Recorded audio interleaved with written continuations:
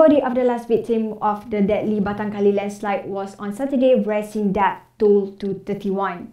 It was previously reported that the last victim, who was then still missing, was identified as Ng Chong Ki, a Year 5 student from SJKC Munchong. According to School Parent-Teacher Association head Yu Ching Ong, the boy was the son of the canteen operator at the school. The landslide also took the life of the boy's father, identified as Gary Ng, and sister. Early today, Selangor Fire and Rescue Department Director Datuk Nur Azam Khamis in statement said the operations spearheaded by the department also saw 80 personnel from Armed Forces, Civil Defence Force, Special Malaysia Disaster Assistance APM and Rescue Team SMART entering the red zone area. The last time body was unearthed from the site was on Thursday following the discovery of 4 bodies, a man, a woman and 2 children in 10 buried under 7 meters of mud at 11:04 a.m. It brought the death toll to 30 people, while 61 were rescued out of total 92 victims reported being involved in the incidents.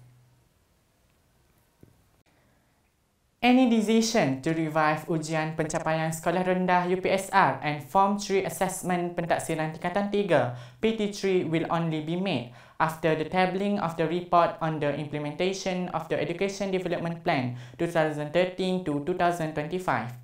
Education Minister Fadlina Siddiq said the outcome of the report on the Malaysia's development plan will serve as a reference for the ministry to decide whether to reintroduce both examinations in the education system or otherwise. Fadlina, however, stressed that the ministry is currently focusing on efforts to strengthen school-based assessment (PBS) instead of examination-oriented mode to improve and develop skills and knowledge among students in the country.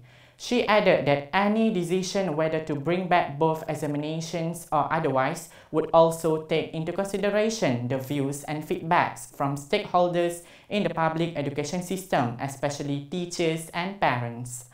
Both examinations, including UPSR, were cancelled in 2021. Following the abolition of UPSR, the ministry would focus on PBS in order to assess Year 6 students.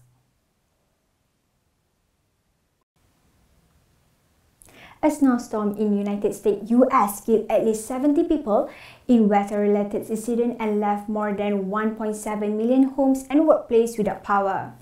The National Weather Service announced that the freezing wind comes from the Arctic, which affected 2/3 of the country and will continue to have significant impact on the central and eastern part of the country at the end of the week.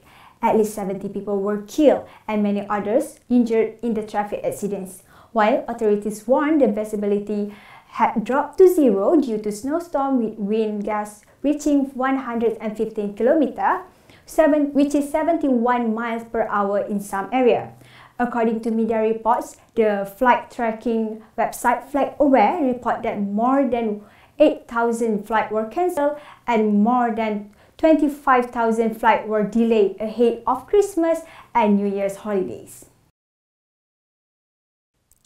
Malaysia whipped Laos 5-0 to register their second consecutive win in a AFF Cup Group B match at the National Stadium in Bukit Jalil and moved to the top of the group. Sensational striker Muhammad Faisal Halim continued his ladle form by striking twice in the second half, both via headers after naturalized player Sergio Aguero had given the hosts a first-half lead, while substitutes Muhammad Hakim Azim Rosli and Stuart Wilkin added 1 each to complete the row. In the match that was watched by 29,961 fans, it was quite clear that head coach Kim Pangon wanted to rest some of the first-choice players for the crucial match against Vietnam on Tuesday. Malaysia had edged Myanmar 1-0 in their opening Group B match in the Yangon on Wednesday. Meanwhile, in another Group B match played at the Jalan Besar Stadium in Singapore, home side Singapore edged Myanmar 3-2 to collect all 3 points.